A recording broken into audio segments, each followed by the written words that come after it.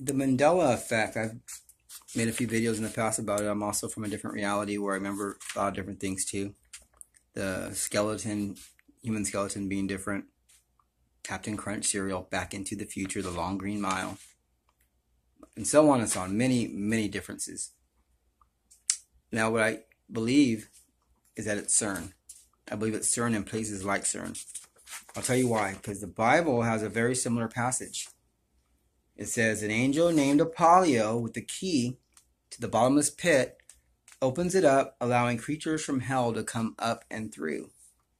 Then Cern, on the land of Apollyo, the logo 666 for Satan, was opening up a doorway to another dimensions. They even admit this. We have Apollyo, we have a key, a satanic thing. One's opening up hell, one has a logo of hell, 666.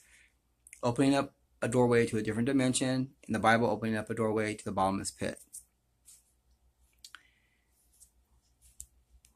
I think what's going on is that it's alien grade tech, which is actually fallen angels.